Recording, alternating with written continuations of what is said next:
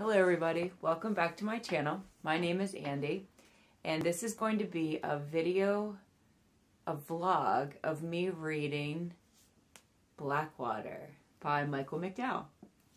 This is a book that I got for Christmas from my friend Brent, who is a librarian up in Penn State, and he had to piece together very sketchy clues in order to find me this book, which I originally read back in middle school when it was published.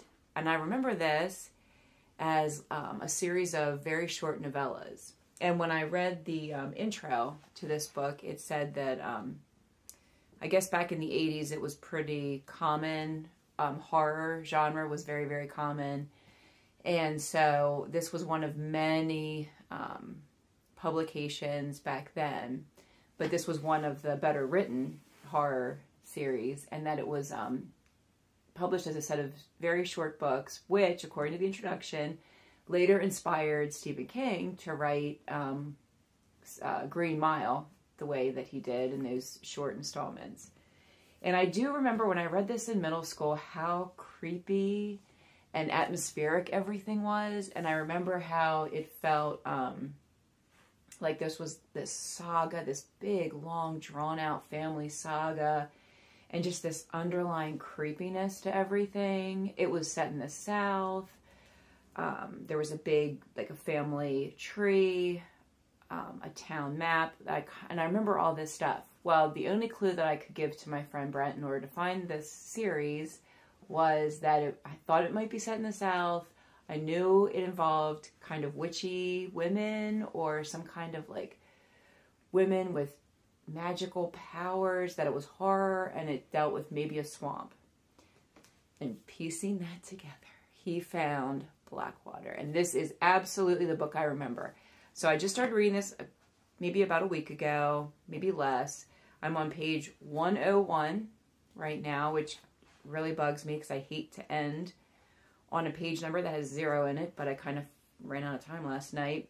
But I can tell you, the writing is just gorgeous. And I'm sure I did not appreciate the writing in middle school. But reading it as an adult, it does not disappoint me at all. It still has that same, that eerie feeling. It still has that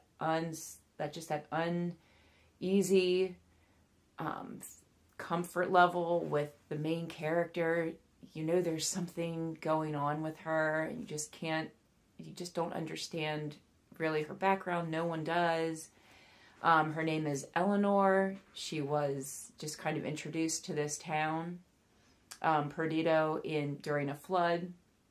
No one knows anything about her, and she unsettles two characters very much. They cannot stand her, but the rest of the town just falls in love with her, and I'm just getting drawn in, and I feel I want to take my time reading this, but I don't want to stop reading it. So I think I'm going to really fly through it, but I really don't want to. I really want to absorb this and really feel all of the power of the writing. So this is my beginning. I'm just getting started. It's a pretty fat book, and here's where I am right now.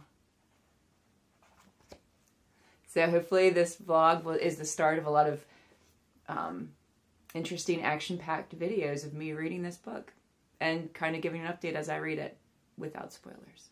All right, thanks. Like and comment. Well, wait, this isn't the end of the video though.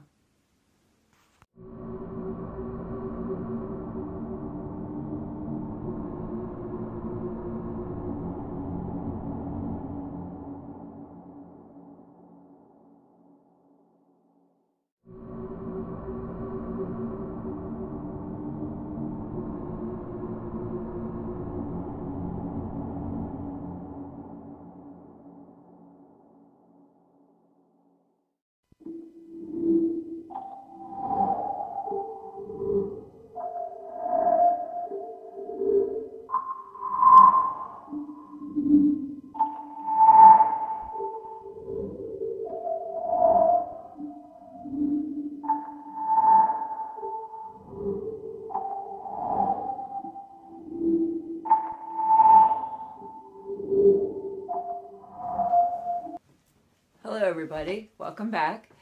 This is part 2 of my reading vlog of Blackwater by Michael McDowell.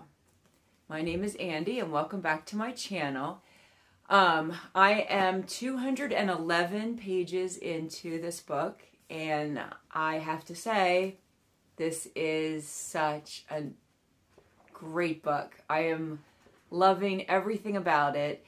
It's creepy, but it's also really pulls you into this family drama, and the creepy elements, the horror parts of it are so subtle that you actually sometimes have to go back and reread. Like, did I just read that? Did that just happen? It's just such a subtle menace. And one thing I've been doing as I'm reading this is marking parts. I've started noting little parts just to go back and reread. Some of these passages are just so powerful and so well written. I am just so impressed with this book, and I'm really impressed that this is a book I enjoyed in middle school and now am rereading it as an adult and still really enjoying it for probably different reasons. I don't really remember it that much from middle school, but as I mentioned before, this was originally published as a series of small novels, small novellas, I guess. So I think I'm currently in the second book, towards the end of it maybe. And the main character, Eleanor, you're kind of on her side, but you're also kind of creeped out by her.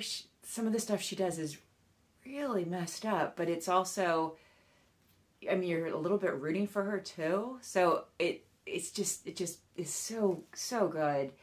And the writing is beautiful and humorous. Some of the writing is so well, like the author makes the river very much a character in this book, as well as the town. Not just as a setting, but actually like a character part of this novel. So I just can't say enough about it. I'm really enjoying it. I've only read 211 pages, but for me, that's pretty good in a week. That's pretty good. So I'm trying not to fly through it. It's probably not in any danger of that, but I'm really impressed with this book. Again, all credit to my friend Brent for finding it. And I am looking forward to reading the next part of this. Probably next week I'll probably read a lot more of it. But I think that's about it for this little check-in. So don't forget to like and subscribe and comment. All right. See everybody later. Bye.